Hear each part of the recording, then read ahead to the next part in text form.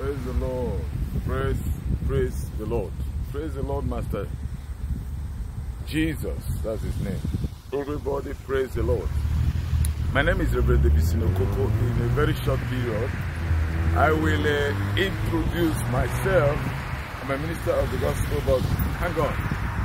Today we are continuing our study series, the Holy Spirit classes. And today's lesson is very important. It's core, it's C-O-R-E, to the whole class, to the entire lessons of the Holy Spirit classes or class. That you have to pay very good attention, otherwise you would miss out on the essential parts. Hallelujah. I am broadcasting, that's the word. I am teaching the word of God. I am inspiring us from this book, the Holy Bible. From a place in Houston, Texas. You can see right behind me there. This church is Westheimer Community Church, Unity of the Brethren. It's a community church. What is a community church? That is an assignment for you to find out. This is where I'll be teaching from today, and I'll be moving around because I might just have to work out, just exercise a little bit. So that's an introduction of our lesson today. Let me tell you about myself. I am a teacher of the word. I teach the word of God. I believe I have the gift of teaching according to the book of Ephesians, chapter 4, from verse 8 to 11. The Bible says, when Jesus Christ ascended on high, he led captivity captive. That means he conquered what needs to be conquered. And he gave gift to men. He gave gift some apostles, some prophets, and that scripture continues down there. You will see that somewhere there it mentions teachers. Praise the Lord, I'm one of them. Now, I also teach. I teach in a Sunday school class in a church in Houston. With time, you know the church is a very popular big Pentecostal church. I handle a class. I teach a class. I could teach a class. So I do quite some things to help the work of God. I am also the facilitator of the International School of Ministry. The International School of Ministry, Greater Houston. I am actually the facilitator of the International School of Ministry, Greater Houston. It is a part of the International School of Ministry, which is, the world's largest video Bible school, spread across 160 countries plus. About 40,000 training centers at the last count. Our school is one of the training centers. Hallelujah. Let us pray now. After we have prayed, then we will run a short promo about our school, and then we'll begin our class. Hallelujah. Father, in the name of Jesus, thank you for this opportunity you have given us to study this word, to study the Bible. You told us, you said, be ye unwise, not knowing what the will of God is, but be filled by the Spirit.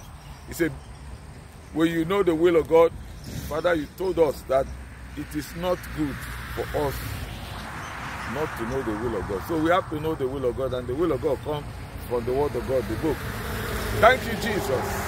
Be ye not unwise, not knowing what the will of the Lord is, but be filled with the Spirit. One place says, be ye not drunk with wine, wherein excess, but be filled with the Spirit. In other words, the word of God, the will of God is that we know this book. Amen. We know the word of God.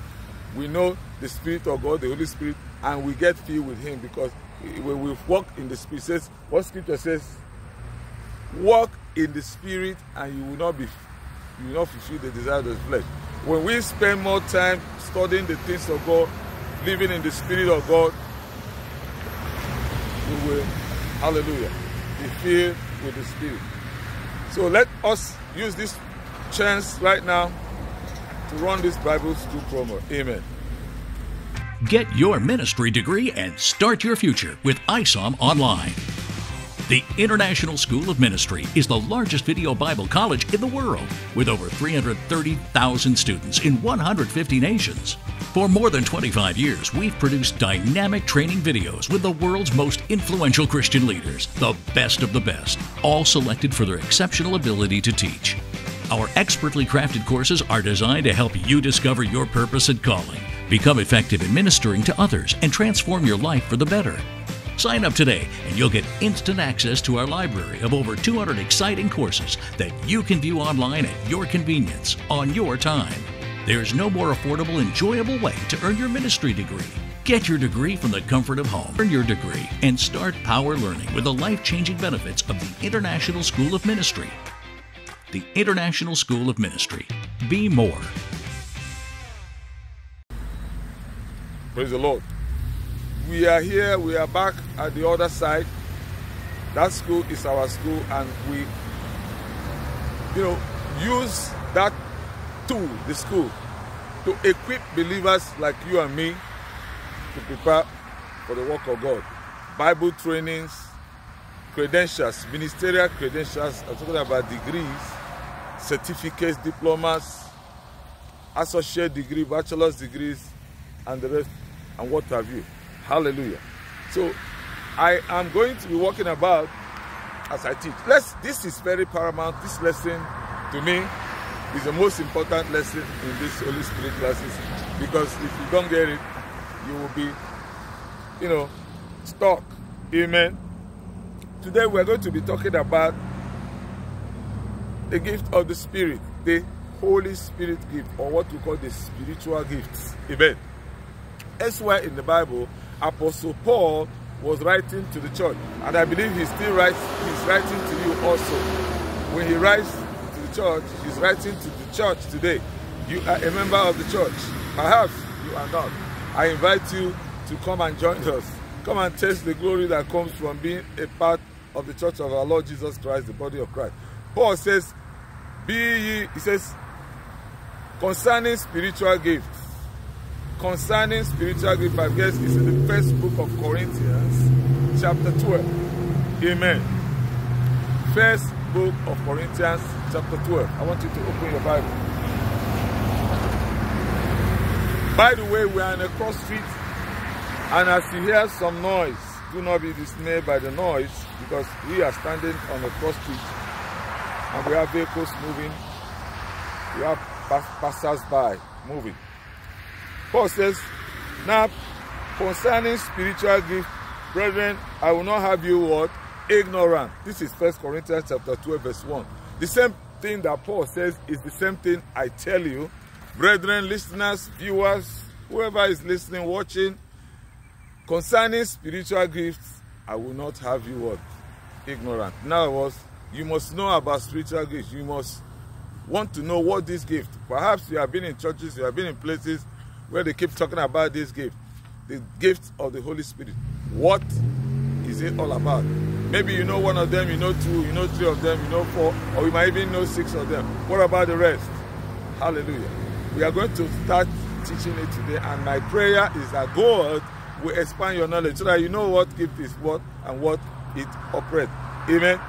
I'm not going to read so long a scripture, but to begin with, let me enumerate those spiritual gifts. Hallelujah. I'm going to start from verse 8. If you have time, read from verse 2 to 7. I just read 1 Corinthians, that's where we are still. I read to you verse 1. Now you read verse 2 to 7. But then I'm going to start from verse 8, where he begins to list the spiritual gifts. Amen. It is still the same Apostle Paul writing. He says what? He says, for to one is given. For to somebody is given by the Spirit, not by a human being, not by your pastor, not by your mother. He says, for to one is given by the Spirit. That's why it's called spiritual gift. Why is this called spiritual gift? It's called spiritual gift because it is a gift. When somebody gives you a gift, you do not have to pay. You do not have to pay dollars. You do not have to pay naira. You do not have to pay pound sterling. Hallelujah. You do not have to pay Latvian lat. Hallelujah. That's another currency you might want to know about. He says, concerning spiritual gift, I will not have you what? Ignorant. Then he begins to say, for to one is given by the Spirit, by the Holy Spirit, the word of wisdom. To another person, the word of knowledge. The word of knowledge is another gift of the Spirit. Remember, we just read the other one. The word of wisdom is the first. The word of knowledge, it says by the same Spirit. So there are no two spirits, there are no two Holy Spirit. It is one Holy Spirit. First, by the way, we are going to spend some time to talk about the Holy Spirit, because that's another lesson. You know, we talk about the gift. We talk about, you know, the fruit of the Spirit. But who is this Spirit? Hallelujah. That's another lesson we want to have sometime. I'm going to be drawing my materials this morning from two resources. You know, I read a book many years ago, The Holy Spirit and His Gift. It might interest you to also want to read that book. It is a book written by our brother, the late Reverend Kenneth E. Hagin. Reverend E. Hagin has gone to be with the Lord, but his work still stands out. Amen. His work still stands out. The book talks about, virtually, the book is entitled The Holy Spirit and His Gift. The Holy Spirit and His Gift. That's one book we're going to be using. There's another book, The Gifts with an S and the Ministries of the Holy Spirit. Amen. This book is written by another man of God, a great man of God. His name is Lester Sumrall. Lester Sumrall, most of us know about him. He's going to be, I guess, going to be with the Lord. I watched him a couple of times. I watched him on the internet. I watched him on the World Network. A very powerful man of God. Now that book, these two books, I was able to start. I got through this book because the other one was the first book, The Holy Spirit and His Gifts. And this one is The Gifts and Ministries of the Holy Spirit. I decided to sit down and read two of them and bring out similarities and differences. And that's what we are going to be discussing. Hallelujah. Hallelujah. Let's go back. First of all, let's finish up enumerating the gifts. Remember, I started, it says in verse 9, 1 Corinthians chapter 12, verse 9. It says, to another faith by the same Spirit. Now, this faith that is mentioned here is not the faith that, you know, the Bible says by faith unto every man is dealt with a measure of faith. It's not that one. It says he has faith to be healed. It's not that faith. This one is called the gift of faith. The gift of faith is a faith that is given to you and me, believers, so that when we trust God in such a way, when, you know, somebody can believe God for something and will not happen. Another man will believe God for something and that thing will happen. Now, this gift is a gift that God gives people so that these people believe God in a special way. Hallelujah. You believe God in a special way so that anything they're asking God for, hallelujah, it works. Anything, you know, they ask God for something in such a way that that thing will never fail to happen. It must happen. Hallelujah. We are still in that church. Remember, West Summer Community Church. But inside this church, you can see behind me, it looks like there is another church right there. It's a Hispanic church, so probably in this building there are two churches called Iglesia Evangelica Shalom. Servicio Domingo, 12:30. You know, Sunday service. That's Spanish for those of us. 12:30 p.m. and that's their telephone number right here. So we will camp here a little bit and finish up what we are studying. Hallelujah. To another faith by the same Spirit. Verse 9. 1 Corinthians chapter 12, verse 9. To another, hallelujah, the gifts of healing by the same Spirit. You know, I want you to note that he keeps talking about by the same Spirit, by the same Spirit, by this. Why is he talking about by the same Spirit? He's talking about by the same Spirit because he wants you to know that the Holy Spirit is one. There are no two Holy Spirits. Amen. Hallelujah. And remember, it's called the Holy Spirit. It's God, the third person. Verse 10, to another, the working of miracles. To another, prophecy. To another, discerning of spirit. To another, diverse kinds of tongues. To another, the interpretation of tongues. And that's where it ends a list of them. Verse 10. When you count them, there are about 9 of them. Let me reiterate. Let me mention the 9. And then we'll be able to pick it out. It says, for to one is given by the Spirit the word of wisdom. Let's go back to verse 8. The word of wisdom. To another, the word of knowledge. That's 2. To another, faith, or the gift of faith. That's 3. To another, the gift of healing by the same Spirit. That's 4. Remember, it says the gifts with an S, plural. There are gifts of healing. There are different types of healing gifts. Let me give you an example before we digress, or before we even forget to mention it finally. When Jesus Christ called Lazarus from the dead, he said, Lazarus, come forth. Lazarus, that's the gifts of healing in operation. Let me tell you why it's a gift of healing. When Lazarus died, his spirit, for a man to die, that means his spirit leaves his body, goes somewhere, goes to God, goes, who knows, go to Satan if they are unsaved. Now, when Lazarus died, his spirit left his body. Amen. That is death. The man is dead.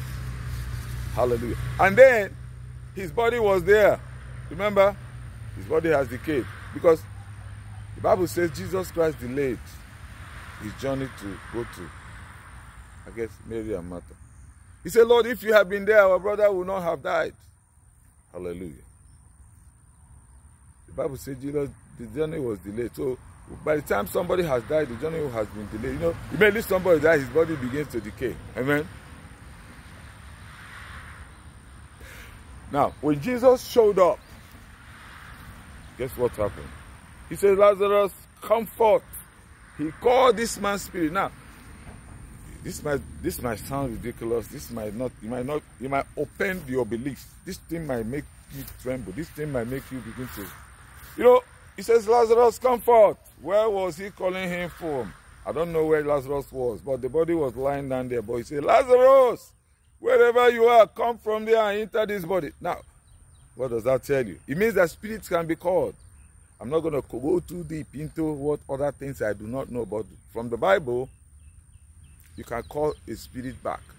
If a dead man dies, you can call his spirit. I don't know where his spirit is hovering from, or he's resting at, or he's doing that. You can call that spirit to come back, and he's going to enter that body. The same way people call spirit, they call other people's spirit. They can call your spirit to leave your body. They can call your spirit to come back. Jesus showed us an example. Amen. When Lazarus came forth, he entered into that body. Amen. He entered into that body.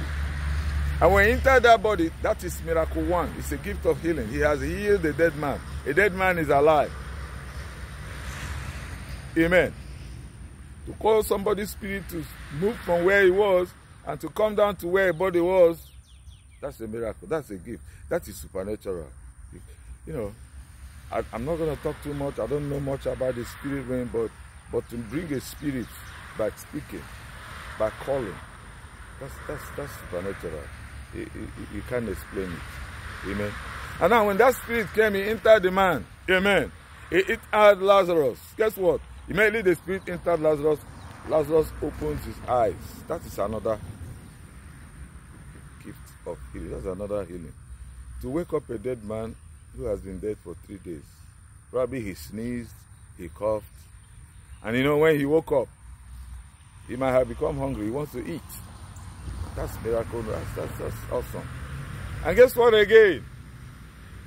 This man has been away by his spirit for 3 good days. His body has begun to... Don't you think the body will be healed?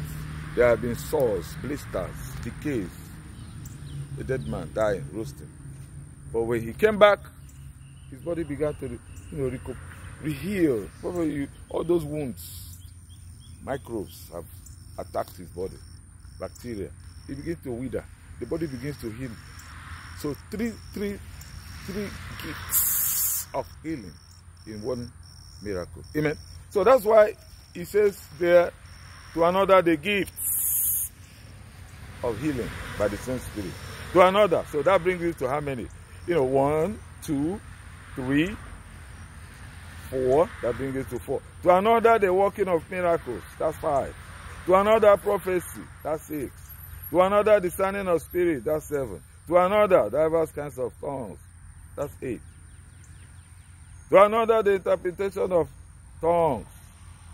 That's 9. Hallelujah. I guess I'm correct.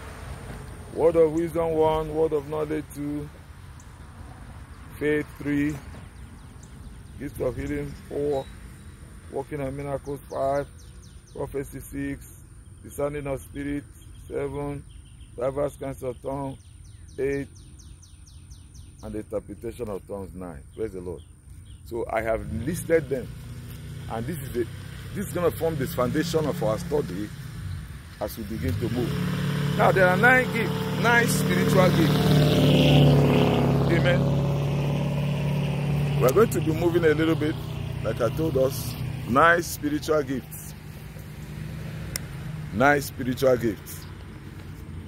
These gifts, these 9 gifts, can be classified. They can be classified into 3 categories. 3 categories. 3 categories. These are part of what we discover from our lesson materials. 3 categories for these gifts. There are gifts that say something. In other words, they use your mouth. You must speak. I'm going to enumerate them. Hallelujah. Once I have finished enumerating them, I am going to classify them. I mean, like, there are 9 of them, and there are 3 groups. What does that tell us? It tells us that there are 3 gifts. There are 3 gifts in every group. One group is made up of 3. And that's what we are going to be studying. That's what we are going to be looking at right now. Amen.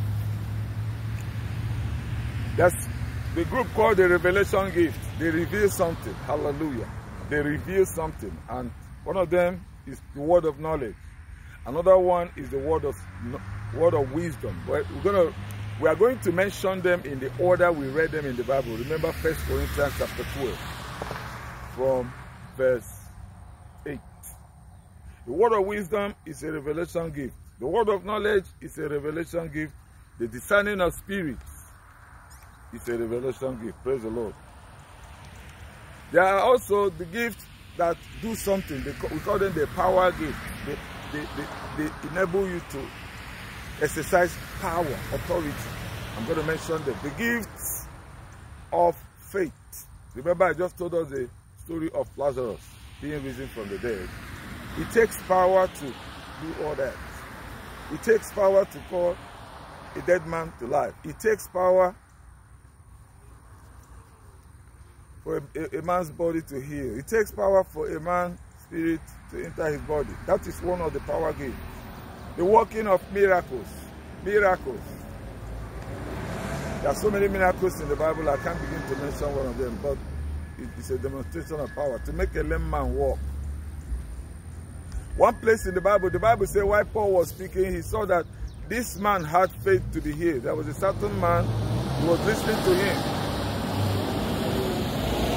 Amen. Amen.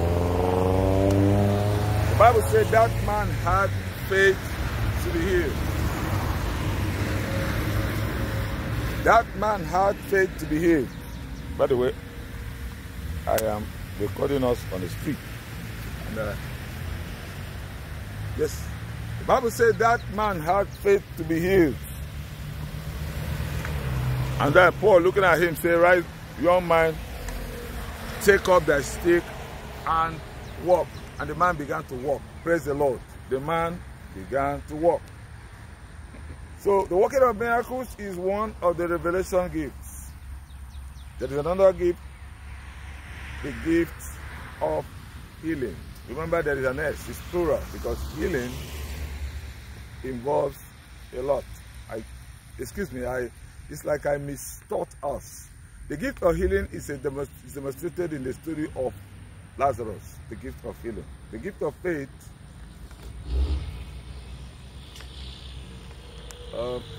I don't have an immediate example, but I'm going to give us that as we roll along. Now, there are inspiration gifts. You know, when you get filled with the Spirit of God, you begin to speak One of them is the gift of prophecy. Prophecy, we're going to explain it a little bit shortly. The Bible says, he that prophesies speaketh men unto edification, unto exhortation, and unto comfort. Somewhere in the Bible, I think it's still in the first book of Corinthians, I think chapter 14. I'm going to go look at it. 1 Corinthians chapter 14.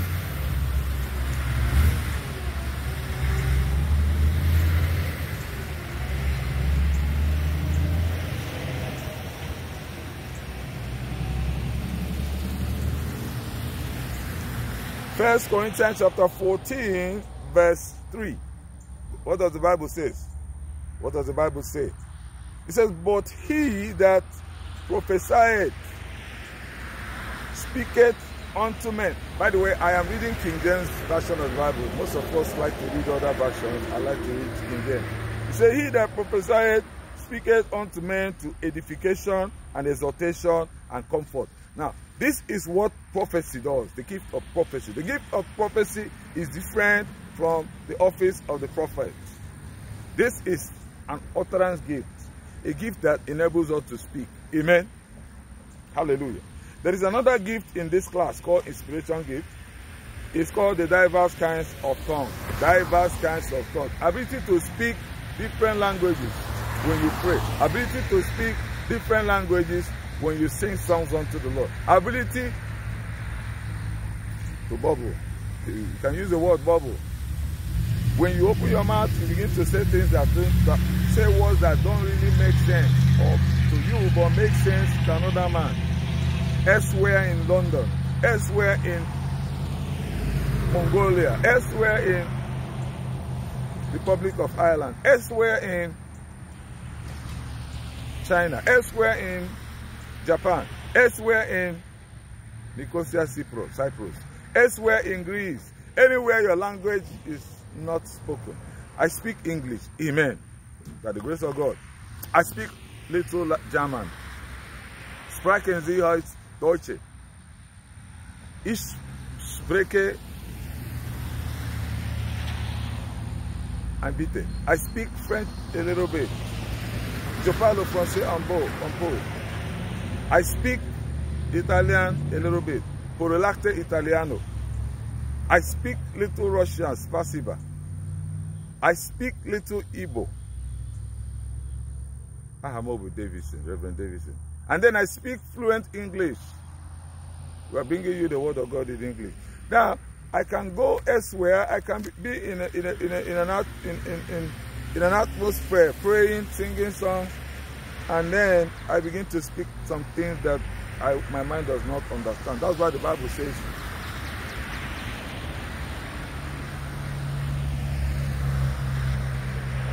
if I speak in an unknown tongue, my spirit prays. My spirit prays. But my understanding is unfruitful. My understanding does not get it. Yes, how can you get it? You can't get it because that language you're speaking is not your language. It could be Portuguese. It could be a language of, it could be Arabian language. It could be any language. But if the Arabian were there, the Arabian will understand what you are saying. And that's how you magnify God, because God will use your mouth to speak to the Arabian. God will use your mouth, your language, to speak, because you don't know how to speak Portuguese. Then the Portuguese is nearby. Guess what will happen? The Holy Spirit will manufacture, will just inspire you, and then all of a sudden you begin to speak Portuguese. Now, that is one of the gifts that speaks. Interpretation of tongues. It is with corporate worship. Interpretation of tongues means in a congregation where people are gathered, in a church, in a prayer meeting, the Spirit of God can begin to flow through one man and he begins to prophesy. The Bible says that he that prophesieth speaketh unto men for edification, for exhortation and comfort. He is speaking forth, he's comforting the church, he's bringing in the word of God. He's telling them that God is with you. He's lifting them up.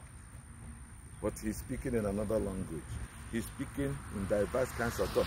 God will also put words in another brother's mouth, another sister's mouth, in that same church, in that same gathering. And that one will begin to interpret It's called the interpretation, not translation. And he'll begin to say, oh, that's what the Lord is speaking through that brother. That's what the Lord is speaking through that sister. The Lord is telling us. The Lord is telling this church. The Lord is telling somebody called Brother X. The Lord is telling somebody called Sister Y that this is this, that is that. Amen. That is the gift of interpretation of tongues. Brothers and sisters, we are almost coming to an end, but we have not even started. We are ending this episode very soon. What are we saying? We have first of all introduced ourselves to the spiritual gifts of the Spirit, the Holy Spirit spiritual gift.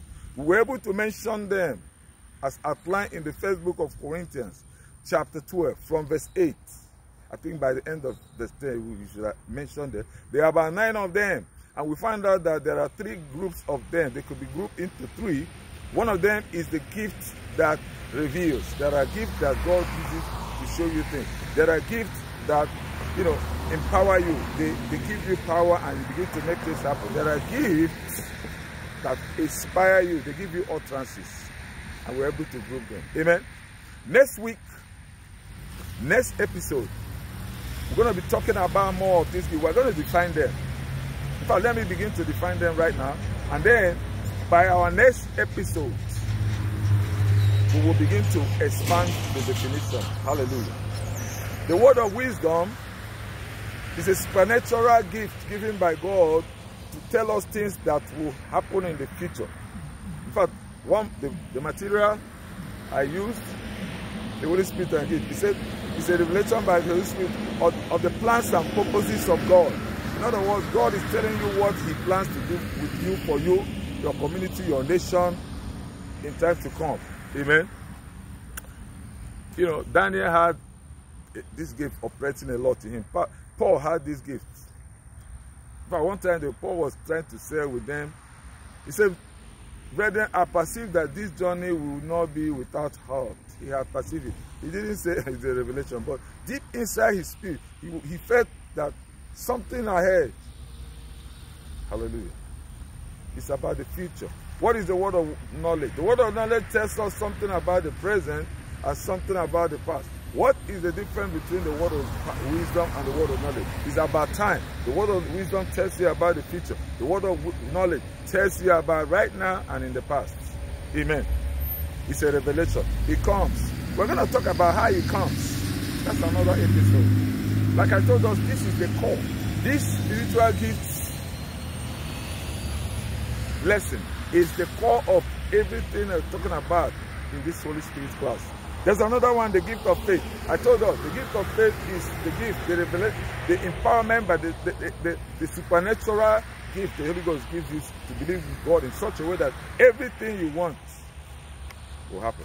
You remember Elijah, when he said, Lord, show these people that you are God and all that. And the Bible says fire fell from heaven. How many people can call fire from heaven? Many times, not even one time. At one time, if you go to the book of 2 Kings chapter 2, 2 Kings chapter 1 or 2, let me just be sure, I don't want to. In 2 Kings, amen, praise the Lord. 2 Kings chapter 2, I think it's chapter 2. Well, I'm not going to read too long. The Bible says, Ahaziah fell off a lattice. That was the king. Ahaziah was the son of Ahab. Amen. Well, I'm not going to, I have so much. If I were to continue to read 2 Kings.